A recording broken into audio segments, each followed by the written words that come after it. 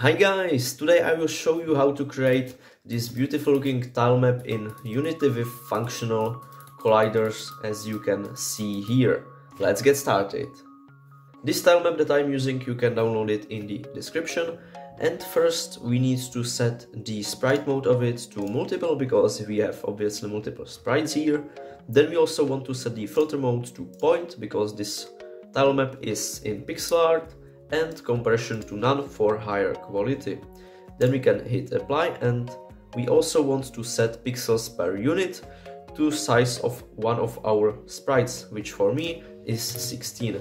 You need to set this because then the tile map might not scale correctly.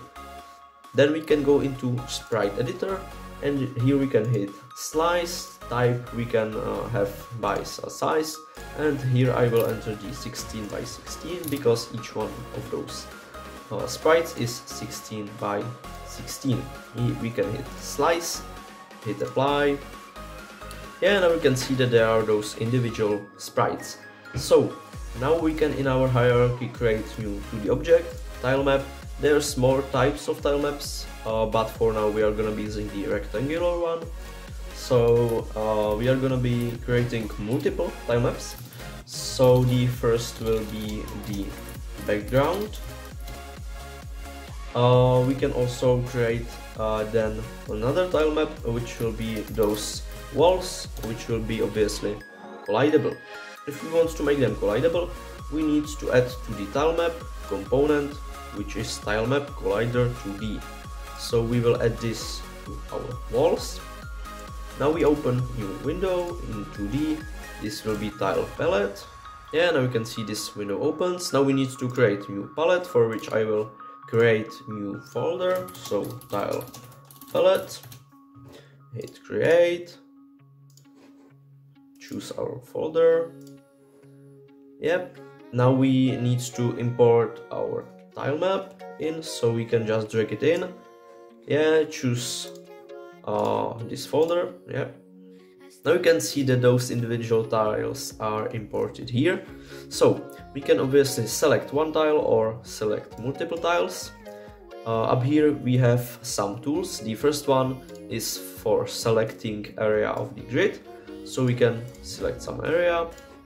With the second tool we can move the selected area. Then we have some brush, with which we can paint either one tile or multiple tiles, like this, or just like this. Then the fourth one is fill tool, with which you can just fill some area. The fifth one is picker, so we can pick one of those tiles and paint them. The next one is eraser. You can erase either single tiles, or if you select here bigger area, then select the eraser, you can erase multiple tiles. And the last one is another fill tool. Yep. So with this setup we can create any tile map we would want. You want to make sure that you have selected either the background or the walls. So when you are creating background, make sure you have selected background, and when you are creating some objects that you want to have collision, you want to have selected the walls. Also, you want to make sure that the walls are in foreground, so you can select the tile map and set the order in layer to 1. Yeah, you can see it is in foreground, and now you can paint anything you would want. So you can see that the tile maps in Unity is a pretty useful tool. I hope I helped you with this video. Don't forget to subscribe, and I will see you in the next one. Bye!